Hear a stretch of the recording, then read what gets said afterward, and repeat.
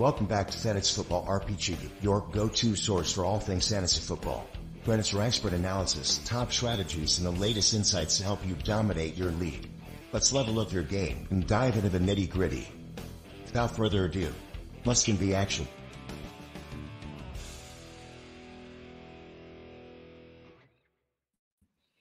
It is episode 106 of the Fantasy Football RPG podcast. I'm joined as always by my co-host, Evan.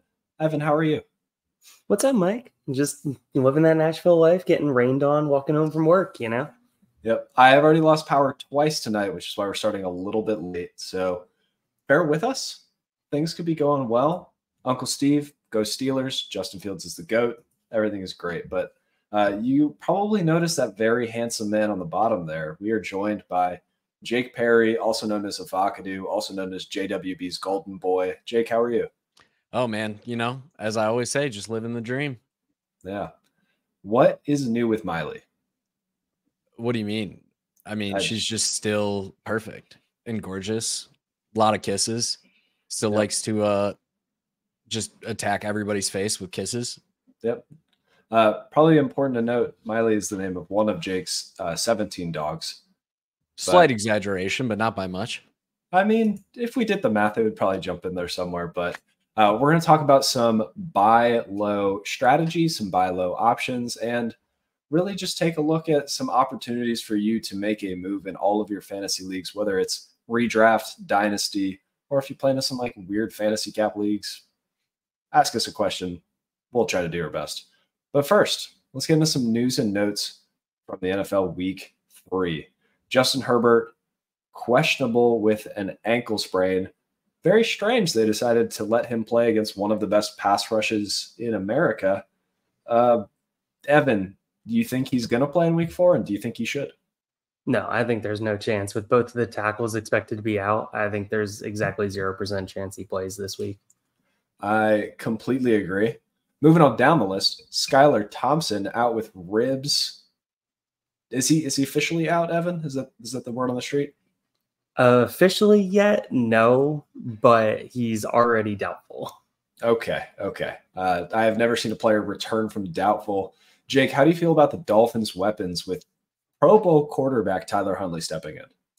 It's an upgrade. I mean, Skylar Thompson's terrible. So absolute dog water. You can go from hating that you started Tyreek and Waddle this last week to like feeling a little bit okay about it, which is great. It could certainly be worse. Moving on down, Austin Eckler down with a concussion. Did he look like he had juice in Week 3? Were my eyes deceiving me? He looked pretty good. He was pretty good. He looked good. He looks like I would be willing to maybe pay a 2027 third for him. So that's a step up for him. Jaylen Warren, questionable with a knee. They did an MRI on it. No noteworthy results have come back yet. Najee Harris, shoulder was in a sling. He is expected to play in Week 4 with Jaylen Warren questionable, Najee in a sling. Any love for CPAT anywhere? No. I don't know. Appreciate the unison on that. Yeah, I don't know, guys. No. I think Najee's going to play, and I think Najee's going for like 120. I mean, if anything, it just means more designed runs for Fields, which I am 100% here for. Man, we need to see it. So far, the Justin Fields conundrum, we'll talk about it later during buy lows. Just hilarious what's been happening. You went from chaos incarnate, but winning you fantasy weeks, to very responsible game manager. Not very useful for fantasy. Devonta Smith out with a concussion. Disgusting. Like not a normal football play of a hit. Jake, do you think anybody should be suspended for the Devonta Smith actions? I mean, yeah. You dive at a guy who's got no helmet on the ground, that something's coming your way. Yeah. It was one thing that they were already pushing him back and then laid him out. It's another to dive on top of him with no helmet on. Yeah, it was like you described it. It was disgusting to watch. Yeah. Like, how does this impact your Hurts starting ability here, Mike? Do you have any concern now that he's without his top 2 receiving weapons? If A.J. Brown is out and is expected to be out. Devonta Smith is out, which is expected to be out. I have a little concern. If you're telling me, like, let's throw a couple of options that could be out there. Let's say that you're really stacked in one of your dynasty leagues, or you're playing in a one quarterback league. You took a second quarterback for funsies. I'm starting Jaden Daniels over him. Starting Kyler Murray over him. Starting Josh Allen over him. Patrick Mahomes. No. Yeah. That's the line for me. I would still start Jalen Hurts because of rushing ability. But from a real football perspective, it's concerning to see how he's going to be able to make it work without just, the Thanos gauntlet of receivers around him.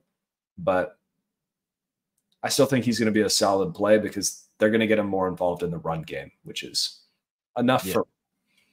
Yeah, I think the goal is basically just going to be run the shit out of the ball, get to the 5-yard line, and either Saquon or Hurts is going to punch it in. I'm really not too worried, just because this team's shown an ability to adapt on the fly to these injuries, to what's happened with AJ Brown missing time, now Devonta Smith likely missing time.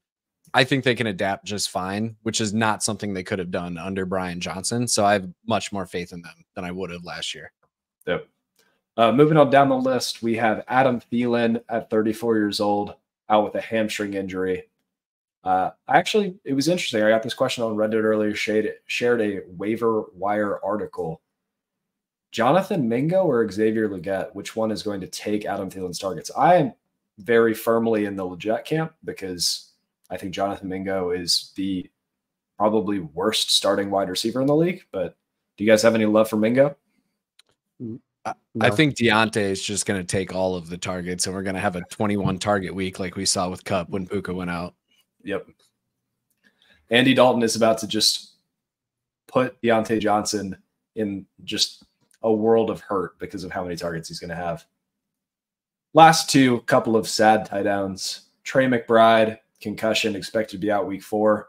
Real quick, Evan, what is the name of the backup tight end that we care about? Elijah Higgins. So there's Tip Raymond, essentially drafted to be offensive tackle 3. Elijah Higgins, converted wide receiver. If McBride's out, Michael Wilson and Greg Dortch don't move you emotionally, there's a real chance he could get 3 catches for 29 yards and a touchdown and be the number 1 tight end on the week. I don't know what you're talking about. Michael Wilson moves me emotionally without McBride. Come on. That's fair. I do think that Michael Wilson will inherit a target or 2 on top of his normal 3 per game. But talking for DFS plays, if you want to be different, Elijah Higgins, Michael Wilson, Greg Dortch is a great bit.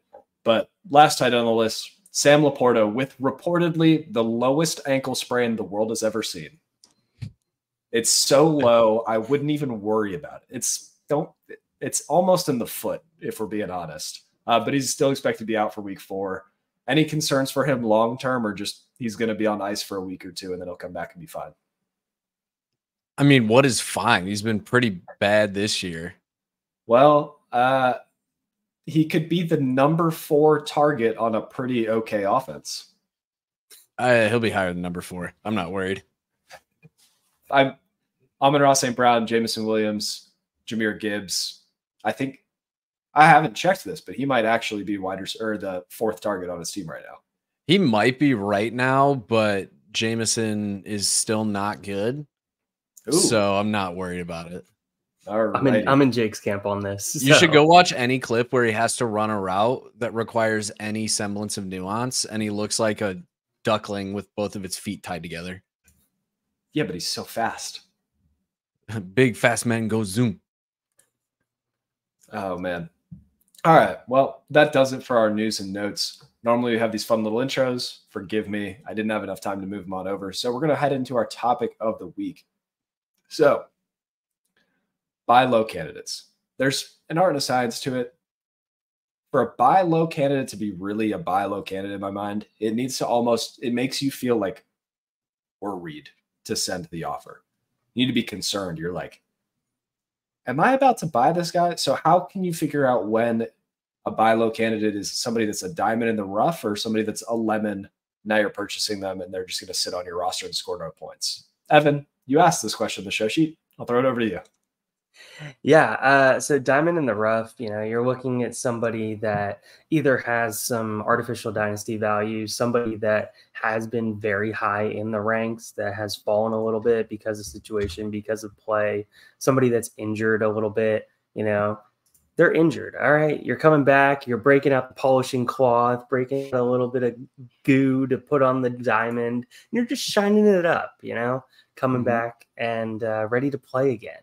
Okay. Perfect person. We're going to talk about that later on, about some injury folks here that I have on my list. Mike, I'm assuming you probably have one or two on your list as well. Yep.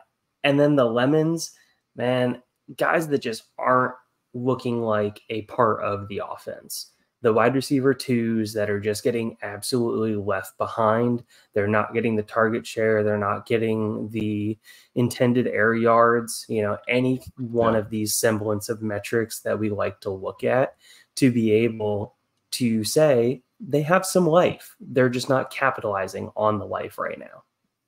Yep. Great points. Jake, do you have any other strategies you look at when you're trying to even execute a buy low? What are you leading with when you're trying to trade with somebody? Are you trying to include these guys as a throw in a bigger deal? Or are you trying to outright be like, hey, slide me, I don't know, Jalen Polk for a third? Yeah, it depends on what type of buy low they are, because there's so many different kinds. So there's the buy lows like we talked about, or you mentioned, injured player, guy who's previously been good, but he's hurt. And well, in Dynasty, some guys may be more apt to hold on to those, but it depends on their roster construction as well. You also have the buy lows that are guys whose underlying metrics look really, really good. The production numbers just hadn't necessarily been there yet. So like one guy who fit that mold, he just broke out this past week, was Amari Cooper. Ton of targets, getting deep shots downfield. The production just wasn't there. People with guys like Amari kind of perpetually always ready to get out on them. So those are the guys that I typically target the most. And then you have the true buy lows who are like, hey, you have these 7 backup running backs on your roster. Which 3 can I have for this 4th round pick? And you hoard backup running backs just because easiest path to production. But when it comes to trading with them, I like to typically start by including them as a throw in, because typically the response I get back will tell me everything I need to know, because it'll be, oh, I don't want to include him. I feel like I'm giving him away for nothing. Okay, now I know that the buy low opportunity may not be as low as I want it to be. Or they could say, if they don't mention the issue is the other 2 guys in the trade, then you can just go back. Okay, well, I'm mostly interested in X player, in Amari Cooper. What would you like from my team? Is like value wise, what are we looking at here? So the sending a bunch of including the guy as a trade in is typically the way I like to start buy low negotiations, just because, like I said, you can, if the manager actually forms a response or sends a counter, you learn everything you need to know about whether or not the buy low opportunity is real. Yep. Maintaining good relationships with your league mates, most important thing to make a trade happen. And I love the comment about backup running backs. Evan, what do we always say? Any running back on a 53, baby.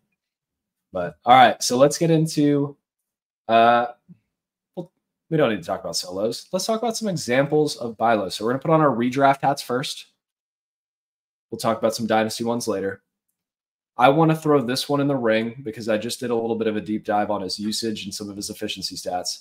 Is Mark Andrews a buy low, or is he a lemon for fantasy football? I'm 100% in the camp of a buy low. Okay. Why? He's coming off of tightrope surgery, and we've seen guys typically take a little bit longer to bounce back from that. His separation, has been still pretty good. Everybody likes to point to that first game of the year against Kansas City, how little he was targeted, yada, yada, yada. It was the most double coverage he had ever seen, basically, since getting a starting role in the NFL. Teams are purposely just taking him out of the game because nobody in this offense has shown an ability to truly beat somebody deep. They know Zay Flowers can catch in the intermediate and the short yardage situations. He'll get some yak, but not enough. He's not going to catch a 5-yard pass and take it 80 yards for a touchdown. It's just not in his bag. And just truly nobody else. they have a lot of guys who can get open, but nobody who can truly like take the top off of a defense, break somebody off. Whereas I think, teams are going to, if teams continue to struggle against Baltimore, they're going to have to pivot off of just the take Andrews out of the game mindset. And I think he bounces back from there. So I'm really not worried about Andrews. And I think he's a great buy low candidate, especially because in redraft, the cost for him right now is near nothing. Yeah. I've actually got a bunch of questions asking whether they should outright drop Mark Andrews. At that point, no. I think Dynasty land, if you can find a manager that still thinks that Mark Andrews is a top 3, 4, 5 tight end, offload him immediately for a tier down, maybe to an Njoku type, maybe to Evan Ingram plus something fancy layered on top. The usage is concerning to me. The amount of routes that he's running, how efficient he is being with them. Just a little fun fact. Yak versus expected yak per next gen stats. Guess who is lowest in the league in the difference? Mark frickin' Andrews. He is turning wide open fields into an opportunity to lay down. That's supposed to be the Tyler Lockett treatment. That's not supposed to be your big, bulky tight end that's made it happen over the years. That was through the first 2 weeks. Maybe he's balled out in week 3. But I'm just a little concerned about what he is doing with his targets, especially considering he's not getting nearly as many these days. So if you can find somebody that still believes in him aggressively, get out while you can. But if you can get him super cheap, pick him up off of waivers, hold him, see if he turns it around after the tie rope surgery. I don't love that. So doing a deep dive, Mike, you said that you were just looking at that. Did you notice the percentage of inline snaps that he's getting? More. Right? Yeah. He's blocking a lot. He's blocking a lot, and he's clearly the better blocker between him and Likely. Yep. Which keeps him on the field, yes, but it means that he's typically being used as an extra offensive lineman because the offensive line did significantly take a hit this offseason. They did get worse as an offensive line. Let's keep that in mind.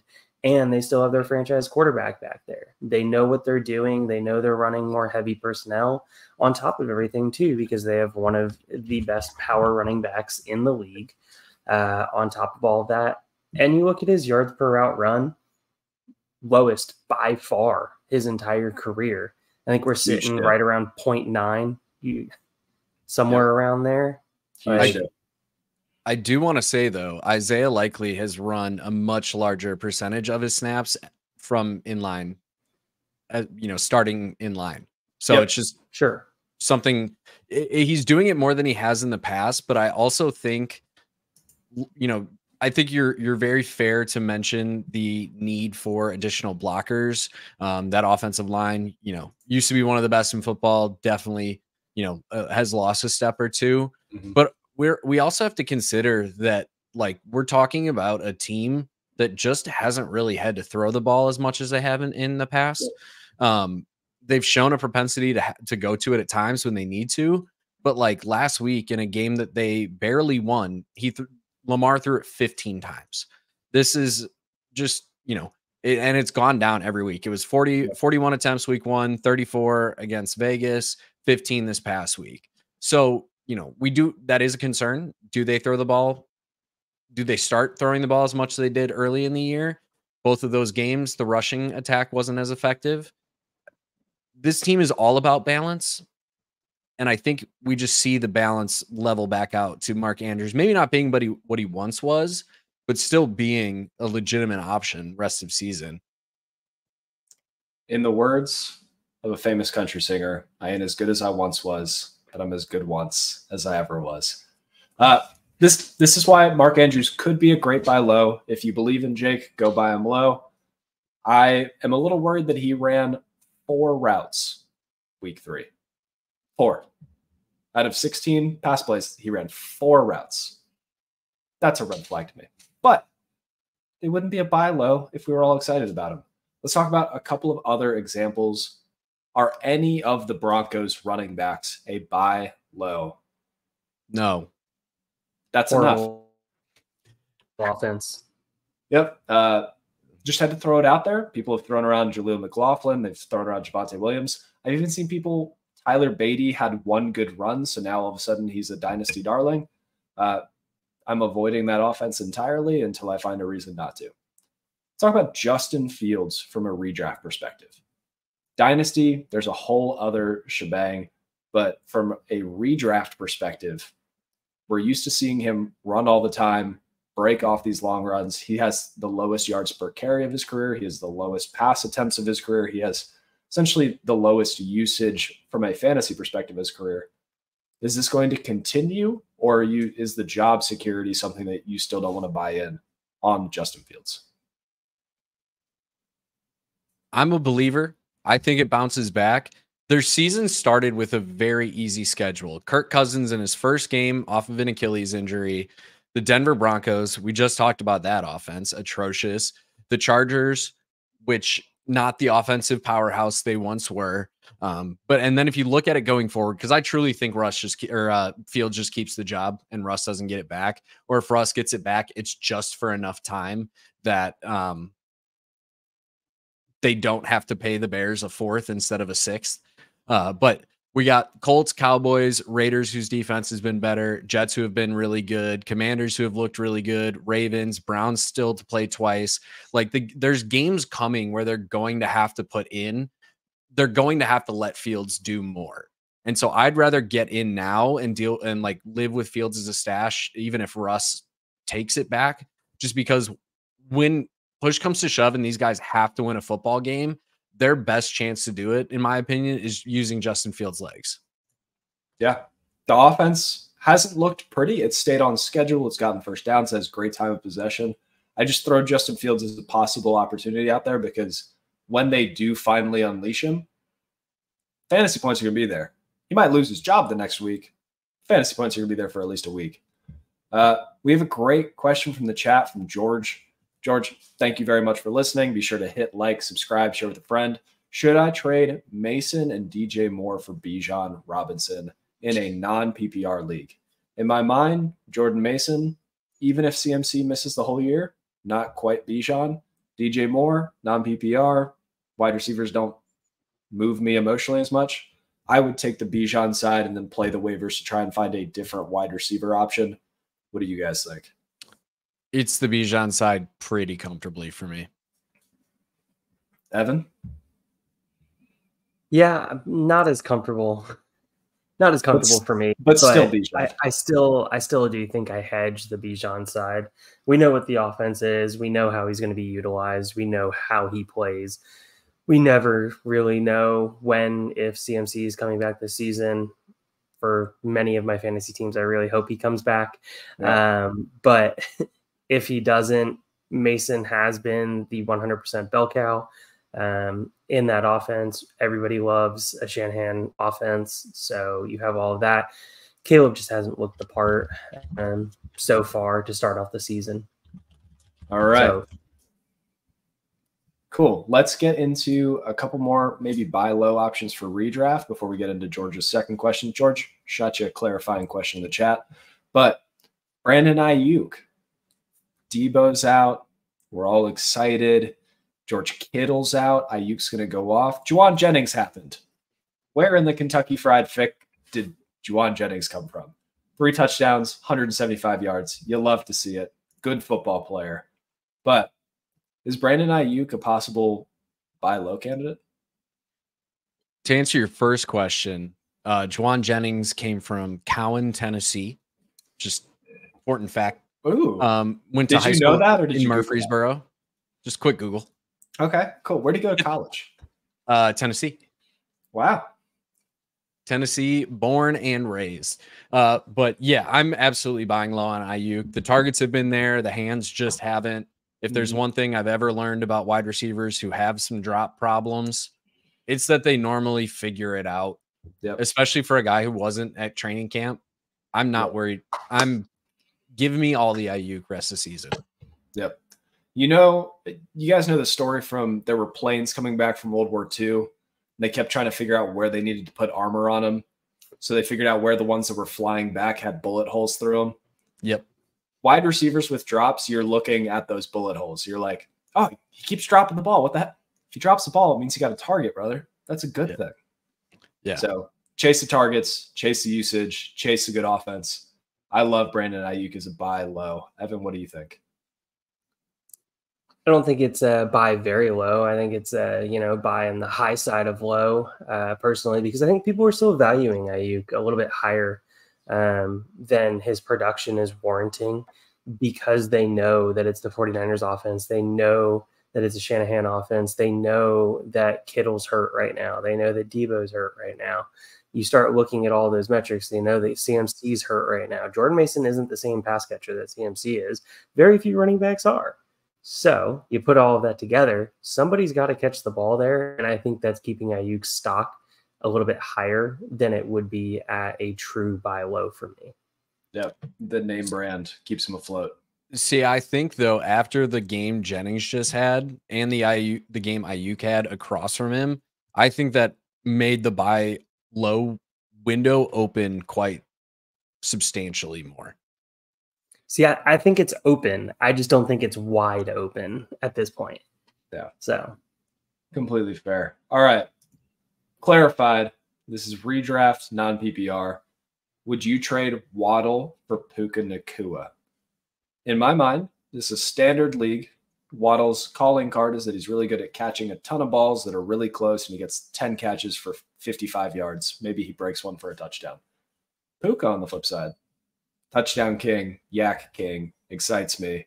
I think Puka, you have a clear start every week. Waddle with the Tua injury, you're just hoping for a long touchdown. I would rather have the Puka side and know when I can start somebody. I think it's pretty even in standard. Waddle has had the games like you're talking about where he gets a ton of targets, doesn't do a whole lot with him. That was more year one. Year two, it's been kind of a little bit of a flip, more of a, I don't want to say a deep ball guy, but a deeper target guy, a little bit more yak. I still think Puka's ceiling is higher, and I typically prefer the higher ceiling. And with the wide receiver group that you have there, you have enough to like get you through the Puka injury time frame. I would take Puka as well, but I could see an argument either way on this one. All righty. Well, George, I hope that answers your question. I wanted to talk about one more redraft one. I'm going to open it up and see if you guys have any redraft ones, and we'll put on our dynasty caps for the second half of the show. So, Mike Evans. I just talked about the name brand value, keeping guys afloat, making sure that they're not ever able to actually be a buy low. Some redraft managers, they're a little impatient. They don't have good vibes. Mike Evans lit it up in week 1. Week 2, pretty sad. Week 3, pretty sad. 1, is the buy low window open? 2, do you think that he's the candidate that you should try and chase? I think the window's open. I think the Evans name value is bigger than the Ayuk. Like, the window's more closed for Evans than it is for Ayuk, just because we know Evans has these stretches pretty much consistently throughout his career where he has 3 or 4 down games, and then all of a sudden he'll put up like 4 straight games of 100 yards and a touchdown in each of them. So I think anybody who drafted Mike Evans kind of knows that those ebbs and flows happen with him. And as a result, they're probably going to be more apt to hold. If they're going to panic on him, sure. But I think most Evans managers are pretty okay holding the bag for a minute and seeing what happens.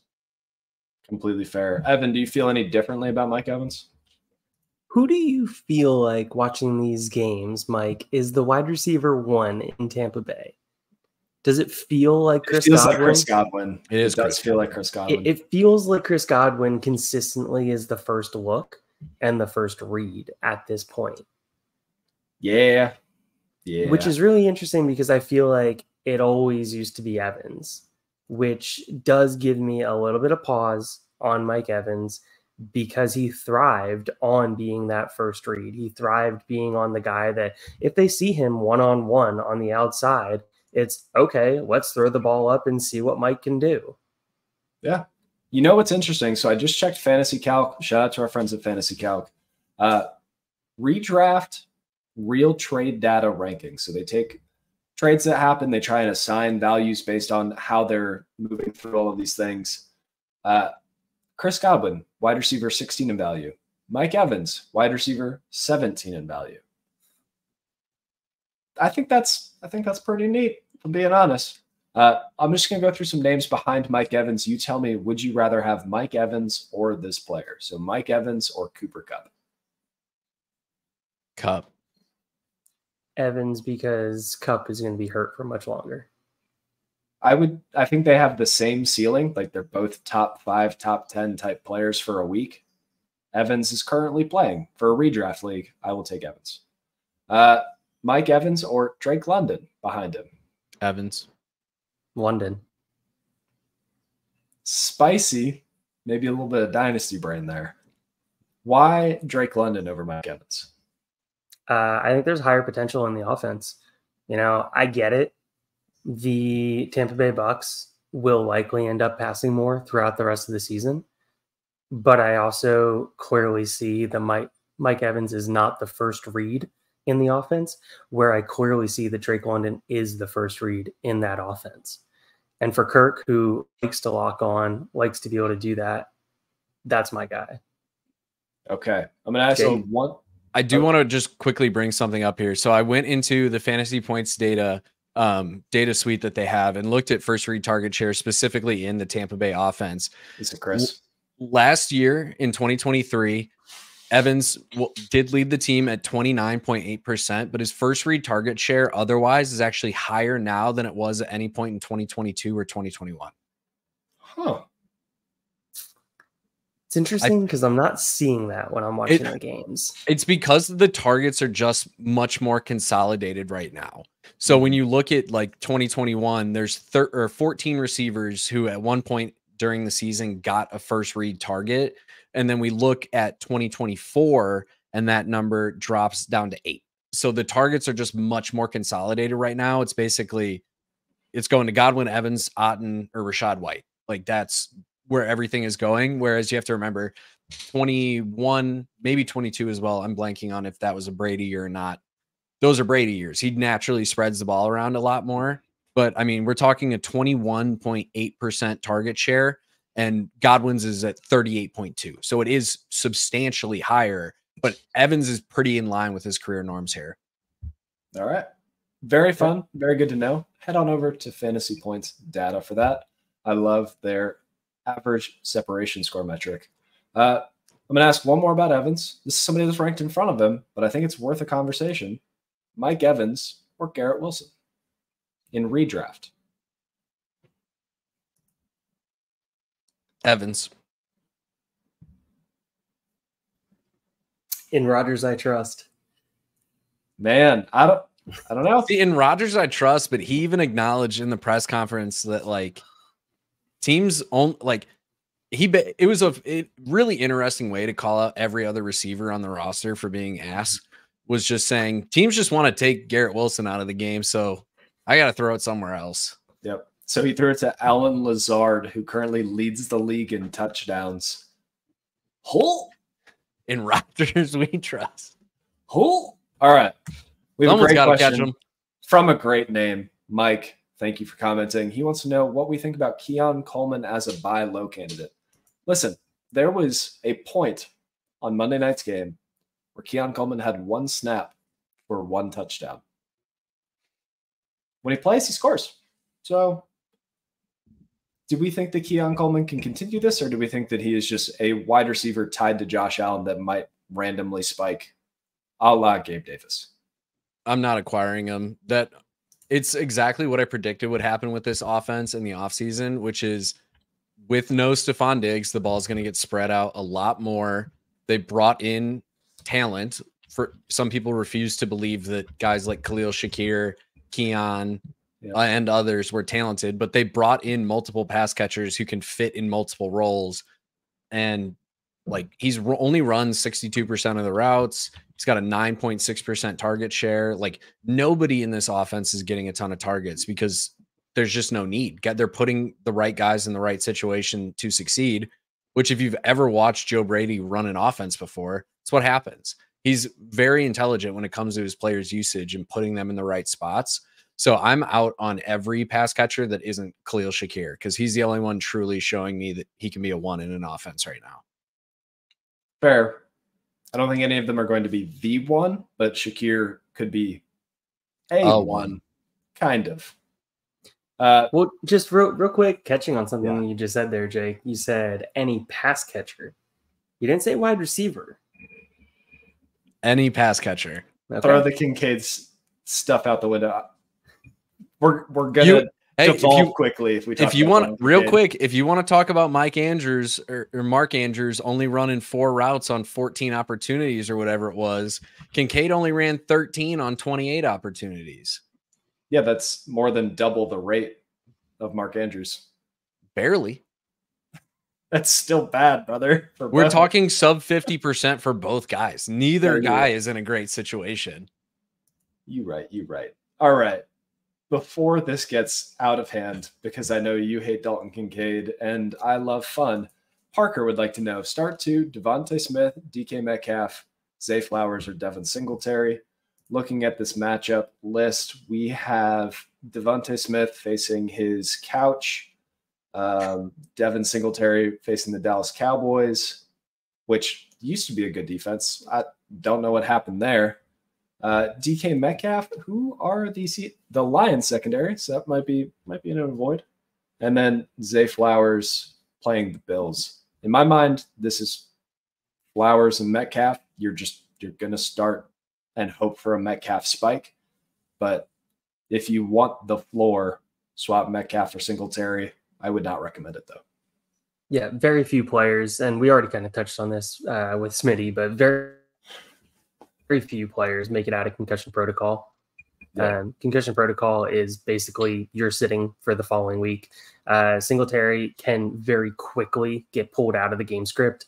If you see the Cowboys go down and score on the first drive, and then Aubrey kicks some 85-yard field goal because he's got a ridiculous leg, very quickly you could see Singletary become just a pass-catching back.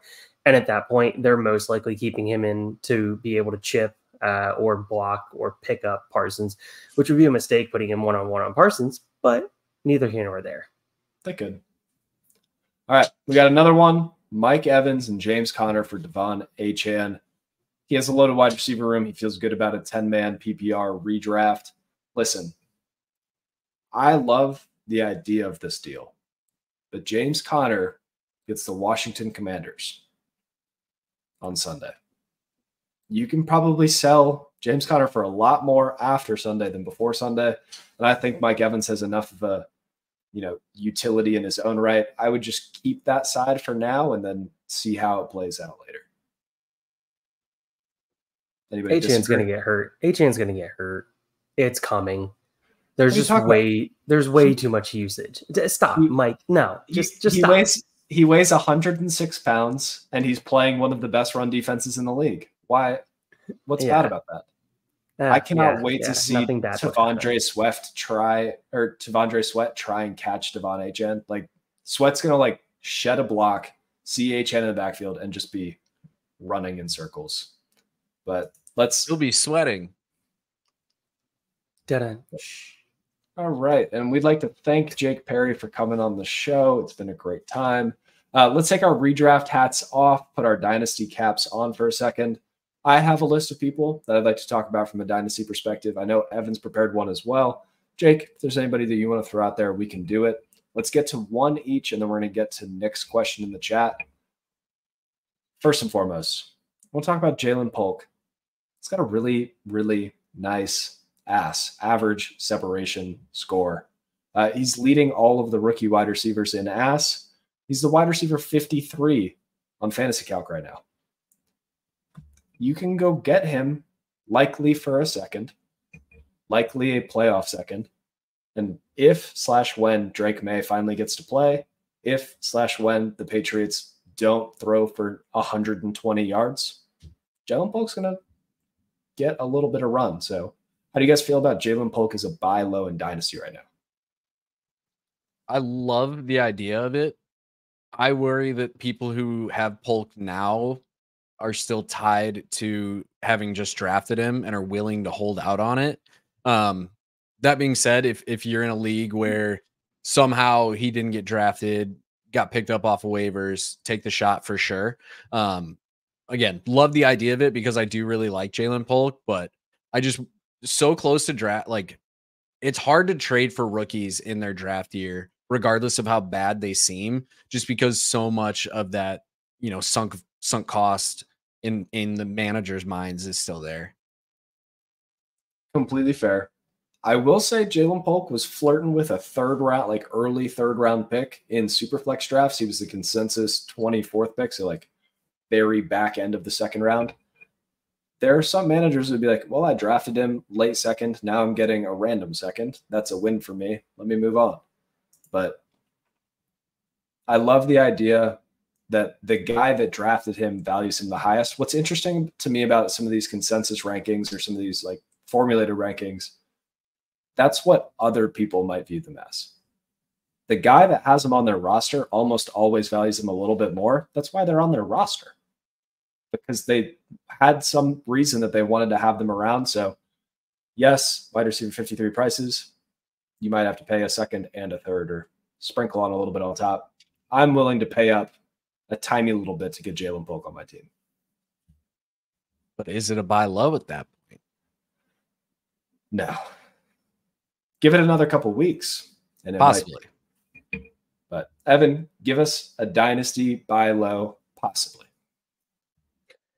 So my dynasty buy low comparatively to 12 months and where he was being valued then, 12 months ago, is Justin Herbert. And I think it's pretty clear. Yeah, so Justin Herbert was QB5 12 months ago on most ranking services when you look at that. Right now, we're talking QB12, QB13, which you're going to have him miss a game, most likely because of a foot injury. So what does that do? It gives you the chance to be able to pair off of a quarterback that you have ranked lower, especially if you're a team that is sitting at 0-3 right now. If you have a quarterback that will help a win now team, perfect opportunity to say, hey, Herbert's getting ready for a bye week coming up here soon. He's also missing both tackles. His wide receivers really aren't that great, and he's injured. He's got a foot injury.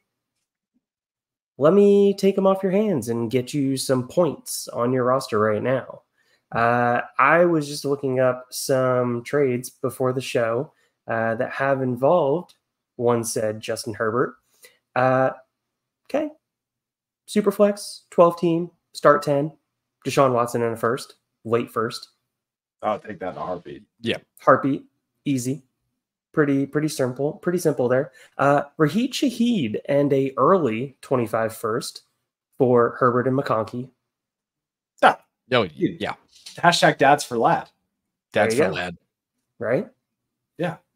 So, I mean, when we're talking about some of these deals that are going down, let's see, we got a Justin Herbert and a late third for a early second and a early first.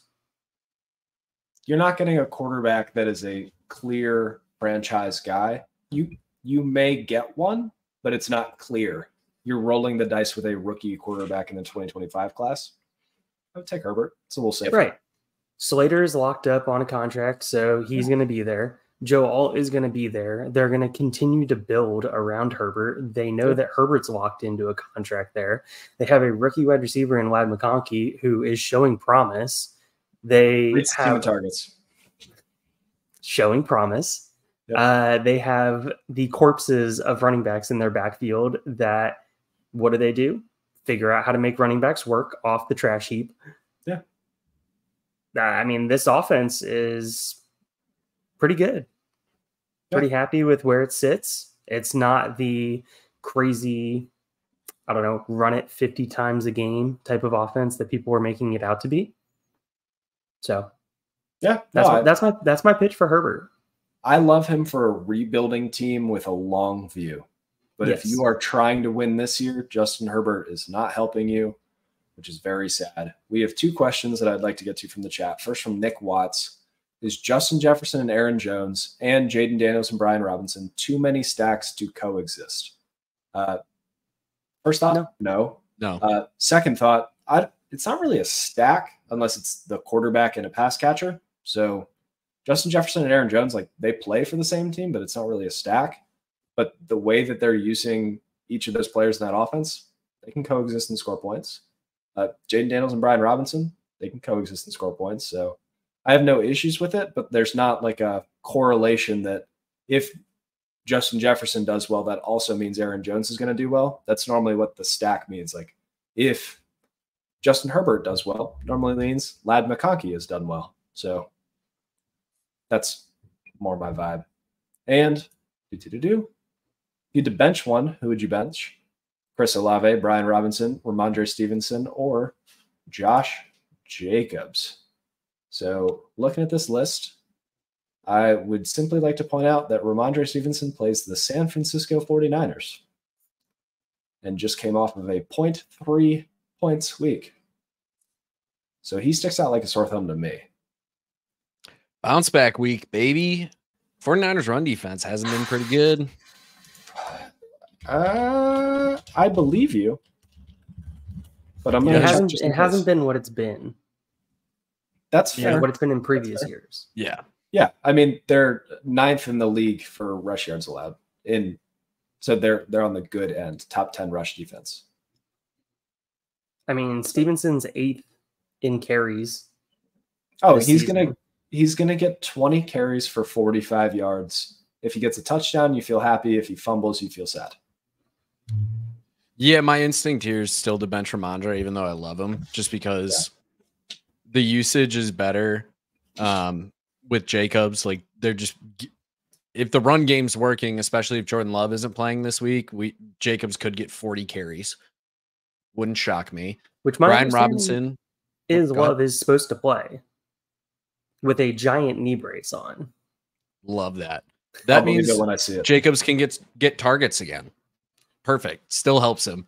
Yeah, I just think Ramondre is the most likely to be game planned out rather than anybody else, just because New England doesn't exactly have a lot of threats besides Ramondre. So teams can kind of just overcommit the run and go, sure, you can throw it to Pop Douglas.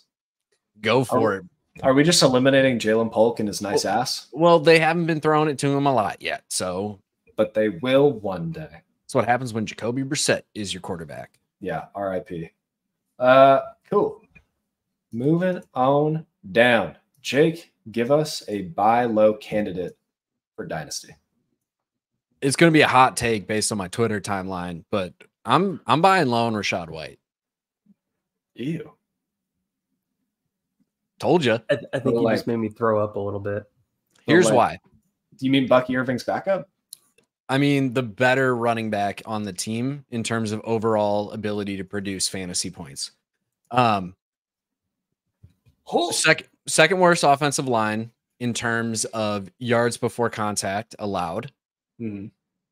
Rachaad White is getting 99.9% of the issues there. It seems whenever Bucky is in, they can just create a gaping hole because he's sitting at 3.16 yards before contact per attempt, whereas Rachaad is dealing with 0.48. May I offer a possible reason why that is? Rachaad White couldn't read his blocks if they were written in English on a textbook. Bucky Irving has beautiful vision. He's also, I will admit, he's getting gimmicky touches, but it's strange to me that one back would have such a huge disparity there. While that's fair, Rachaad has been, he's got a higher success rate in man/gap schemes.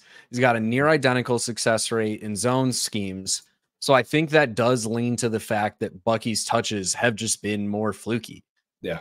When it comes to the overall volume that they receive, not to mention what Rachaad offers that offense as a pass catcher, and the fact that he has 100% of the team's carries inside the 5-yard line. Like if a running back is going to score a touchdown on this team, it's going to be Rachaad White. If a running back is going to be out there consistently on third downs, it's going to be Rachaad White. And the market was so sour on him compared to like literally from the end of last season to like 3 months into the offseason, the market had already soured on him. And the market's probably so much lower now that the acquisition cost is nothing, whereas the upside is a top 10 fantasy running back. Yep. Real quick, went into fantasy calc. I want to disagree with you because we are a Bucky Irving podcast, but Rachaad White is currently going for about a 2025 round 2, and then pick your poison between Jalen McMillan, Juwan Jennings, or Raheem Mostert. At those prices, I'll buy me some Rachaad White. Yeah, it's just the epitome of like the acquisition cost doesn't. It's nothing. Like people still put a ton of value in second round picks. We hit on those at like a 25% rate on our best years. I'll take a 75% chance that I'm going to miss and turn that into 75% chance I'm wrong on Rachaad White. You might hit a 25% list. The listeners of this podcast hit like 26%. So, okay. You know what? Do with that what you will. No, love the call out for those acquisition costs. And especially you can see it floating around Twitter, Reddit, whatever your social media or your fantasy intake media source is. Everyone hates Rachaad White. That's why Evan and I threw up when you said his name. So, yeah, it's a good buy low if it makes other people throw up. Evan, who's your next buy low for Dynasty? Oh, man, my next buy low is a little disgusting right now, and it's Michael Pittman. I know, Mike. Literally no. Name your price. I'll pay it. I believe. That's what I'm saying. Like, Anthony Richardson may not be able to hit a broadside of a barn. He can hit Alex Pierce. Yeah, Alec Pierce for his one reception for like 50-some yards and a touchdown every single game just magically occurs. I believe in Shane Steichen. I believe that he is a fantastic play caller. I believe that Pittman will get more involved. You don't pay the guy to have him just kind of stand around and not produce for your offense. They still have one of the better offensive lines in football. Mm-hmm. Anthony Richardson will figure it out with throwing the football, and he will tick up to about 60% completion percentage by the end of the year. I wish that wasn't a hot take. That sounds very reasonable if you don't know who Anthony Richardson is. All right, so 12 months ago, Pittman was going wide receiver 14. That was dumb. I agree. It was dumb, but that's generically where he was being valued. It should have been like 16 to 18. Now 25. He's being valued at wide receiver 37. Still too high. Still too high. Oh, get out of here, Mike. Get out. You're Wan'Dale Robinson's #1 fan. Get out of here. I'm sorry. Hear me out. He just locked into a long-term contract for a team that is committed to rolling out a freakazoid quarterback that just wants to run and huck it deep. And his best attributes are in the short and intermediate area, which are also what Josh Downs, who Anthony Richardson is better friends with and targets more, is good at. So he is fine, I guess. If I had Pittman, I would sell him to you for whatever you want. To a point that you made previously, or somebody made previously regarding Devon Achane, it's only a matter of time before Richardson gets hurt again. And we get Joe Flacco to Michael Pittman, and Pittman's going to have 22 targets a week. Man, Joe Flacco is going to be nasty on all of your rebuilds in the playoffs where you're not in. All right. That was a little too mean for Pittman. But no, okay. 38. You said 38, right? Is his current consensus ranking?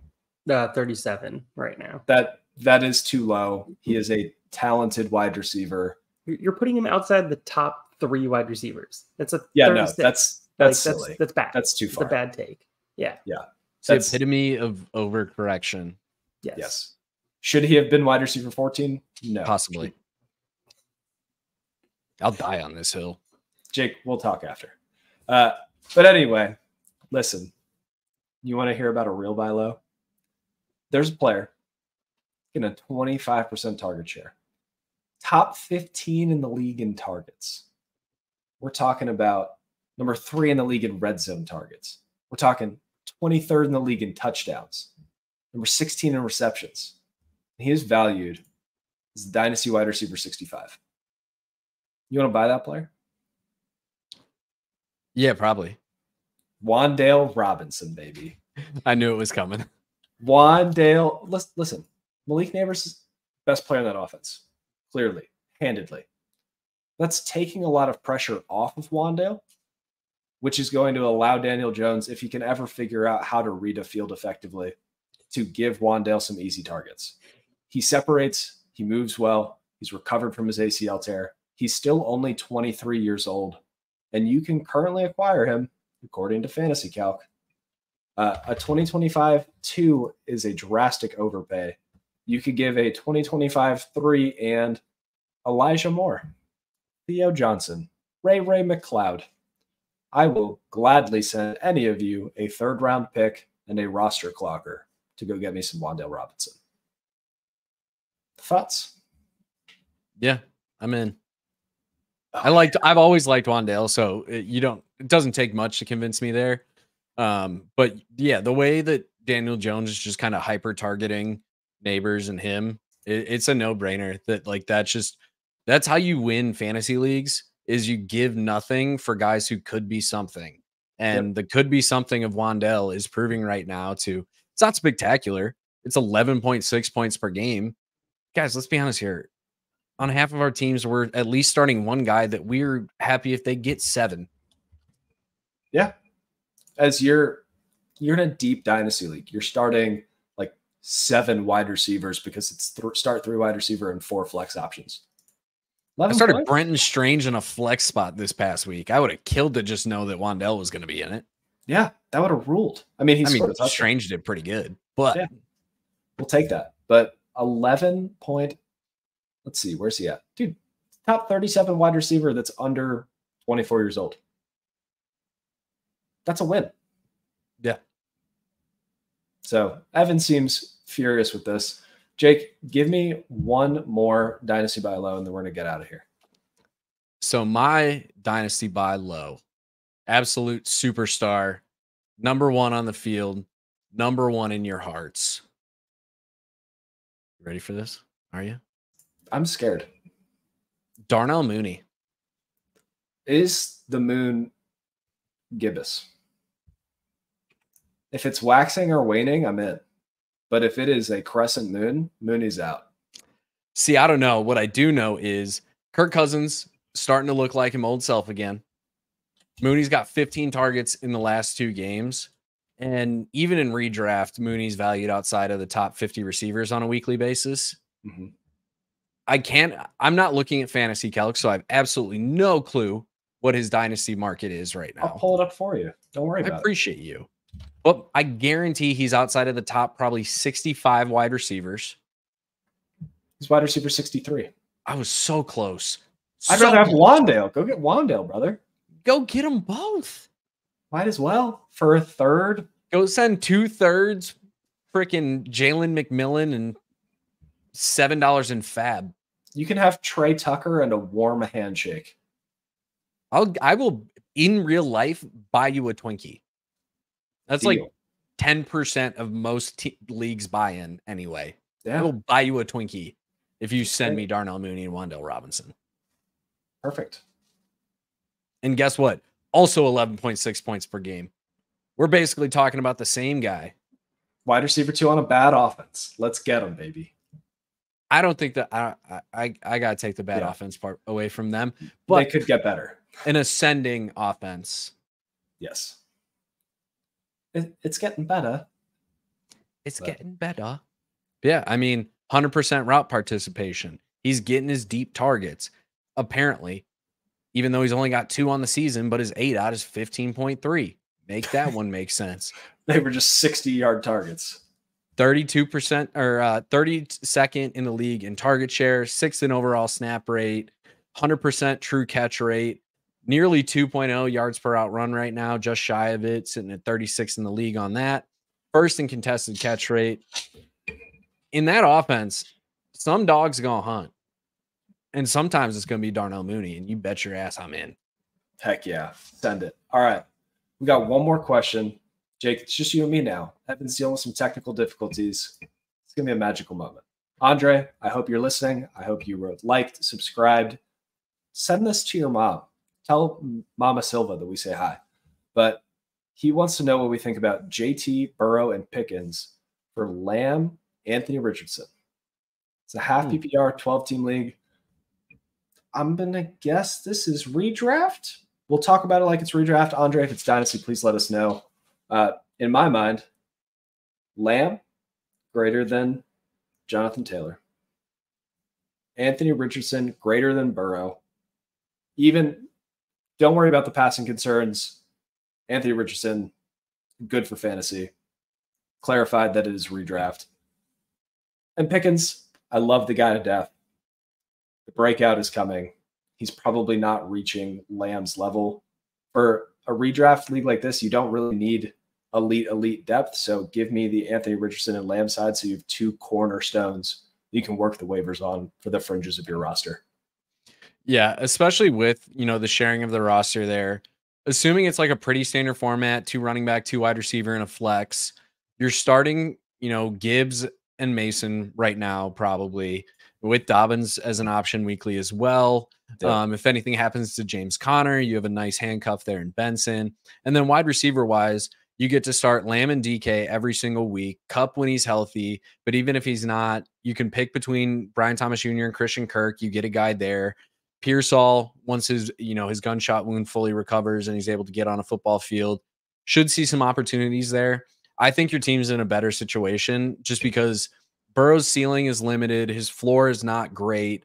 JT is great. I mean, don't get me wrong. He's a phenomenal running back, but lacks a lot of the pass catching upside. And George Pickens, like Mike said, regardless of what you think of him as a talent, I'm still not super in on him as a talent. But it also mostly just boils down to the fact, like, they don't have to throw the ball a ton. Their defense is so good, they can just run the clock out. And if they keep doing that, you're praying that one deep ball to Pickens doesn't end up in a DPI or the one deep ball doesn't miss. And I don't like to make that bet. So, yeah, I'll take the surefire volume in what I expect to be a better offense the rest of the season with the Cowboys, and just the weekly upside of Richardson is unbeatable. Yep. Andre, hope this helps. Thanks for listening. Thanks for commenting. But Jake, it's been an absolute pleasure. Tell the people at home where they can find you, more of your work. Yeah, so you can find all of my fantasy football content through JWB. So most of that's going to be on YouTube and any podcasting platform. That's where most of my stuff is. You can follow me on Twitter at Perry_FF. And then moving forward, I'll be doing entertainment content, potentially some golf content as well with the In Between Media team. Very cool. I saw that. Congratulations on the new gig, man. Yeah, thanks. Awesome. I'm excited, man. It's a great opportunity to branch out of football. And as much as I love football and all the fans over here, Eagles got to spread its wings sometimes. Yeah. I mean, are you doing anything other than those two things? Oh, yeah. Also, I was going to get there, but we were talking, and in the true epitome of I'm a peacock, Jerry, you got to let me fly. You should see me attempt to fly every once in a while on Nights of the Appropriately Shaped Table, which is Mike and I's D&D podcast. It's a great time. You are currently in the middle of a zombie arc. So we're going to be playing essentially like Call of Duty Zombies, but in D&D format. So if that interests you, check out Nights of the Appropriately Shaped Table. Thanks, everybody. Bye-bye.